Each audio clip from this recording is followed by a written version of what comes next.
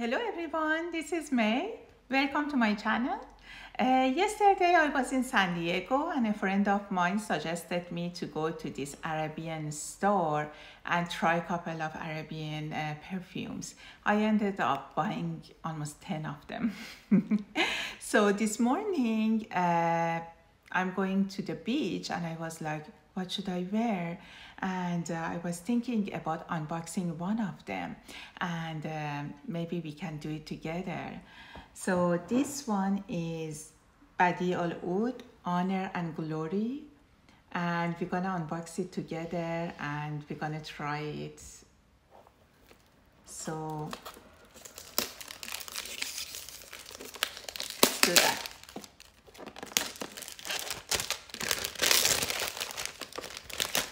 It has a cute little box and it opens like this,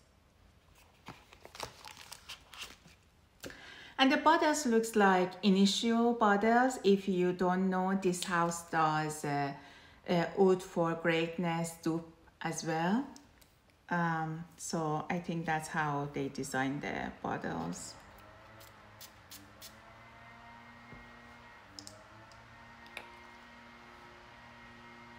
So I love this scent. Actually, it's a beautiful fruity scent to me.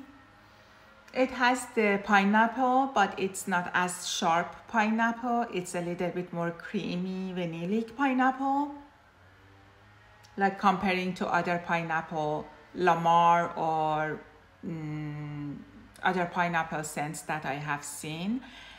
People have compared it and they're saying that it's a mix of Nishane Ani and Hachivat, and I have Nishane Ani and I have tried Hachivat or Aventus, Creed Aventus.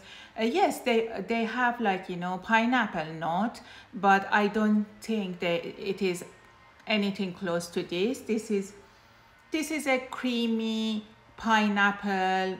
The note I have here is pineapple, creme brulee, benzoin, cinnamon, turmeric, black pepper, vanilla, cashmere, sandalwood, and moss.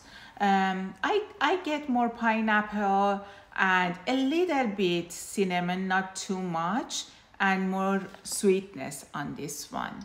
So it's very good unisex. Definitely women can pull it as well. And as far as longevity, I tried it yesterday in a store. It's not that good, but I hope you enjoy it and let me know if you try it.